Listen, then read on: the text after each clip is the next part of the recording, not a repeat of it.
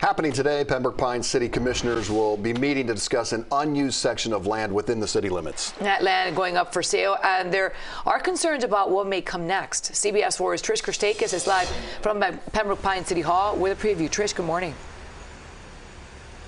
Good morning, you guys. Now, that piece of farmland is one of the few lots that is still zoned for agricultural use. Some residents have gotten used to that beautiful green area. Now, take a look at the area I'm talking about. This is located on 196th Avenue between Pines Boulevard and Pembroke Road. Now, the current owner recently got a permit to clear his section of the land. Some residents not happy with the change and wanted to remain an open space, but Commissioner Angelo Castillo plans to propose the city buy it. The owner of one of those parcels, Alexandra Boria, says that 4.15-acre portion is being prepared for future sale and already has offers coming in between $3.8 and $4.8 million.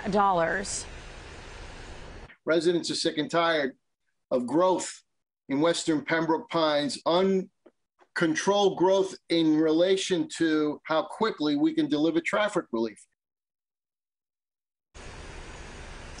Now, the owner says that they would sell that land to the city if they made a fair offer, which means they would have to at least match the offers that they've already received. We're live in Pembroke Pines. I'm Trish Christakis, CBS 4 this morning.